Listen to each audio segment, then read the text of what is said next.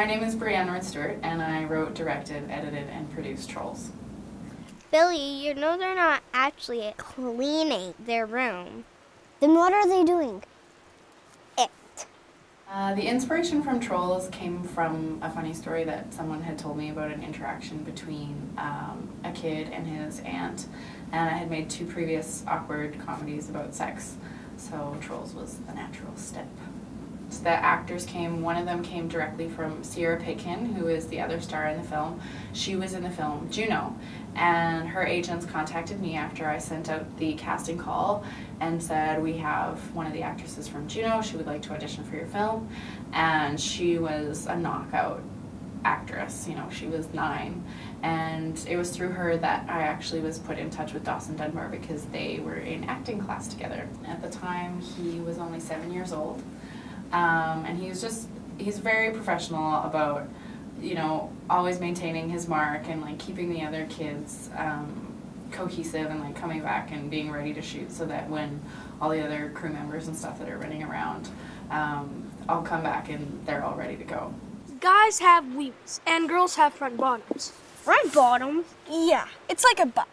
I grew up in Edmonton, Alberta, and I went to a visual and performing arts high school where I was lucky enough to take classes in video. I was definitely inspired to go to film school by some people that I went to high school with who went on to film school before I graduated, and that sort of allowed me to see that being a filmmaker was actually something that I could do. I went to film school in Australia for a year and just tried to meet as many people as possible because I didn't want to get out of school feeling like, okay, now I'm a filmmaker, like now it's time to start my career. I definitely was in school going, my career starts now. I definitely felt like I had something to say, and I felt like I had a unique vision to tell that story, and I really wanted to share the way that I experience things with other people. What you doing? Nothing. What does it look like? As I sort of got in the habit and in the rhythm of writing, more and more ideas and more stories just started to come my way, or I would pick up on them and really want to flesh out those characters. So writing is definitely now one of my passions, and I would consider myself a writer-director, not just a director. I think there comes a time at every point in the filmmaking process, especially with comedy, where you've put your film together and you realize that it's not funny. And it doesn't mean that it can't be funny, it just means that the way that it is at that present time is not doing it, it's not working.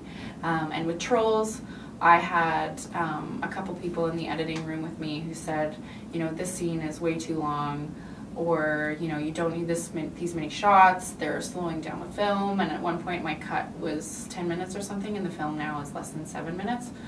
And that really made a big difference just to pulling the film together and making it tighter. So it wasn't that anybody cut me down, it was definitely constructive feedback that people saw the potential in the film and really wanted me to push myself and let go of those things that didn't have to be there, so that in the end it would be a much stronger film. And I know I'm losing so bad because I've never seen a boy's penis.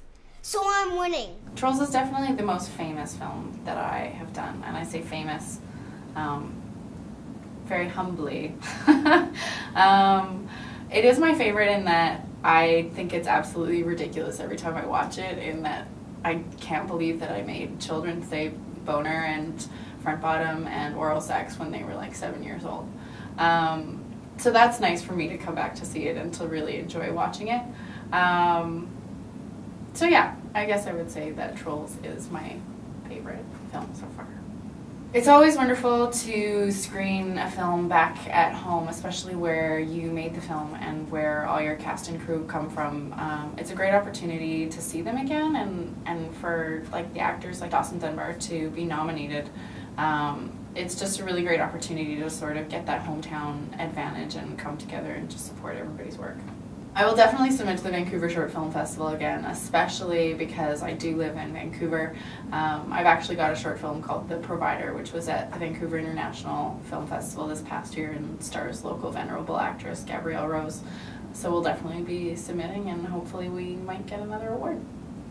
Well, Trolls has now screened at over 70 film festivals. It could be more than that. I've kind of lost track. it's been wildly successful.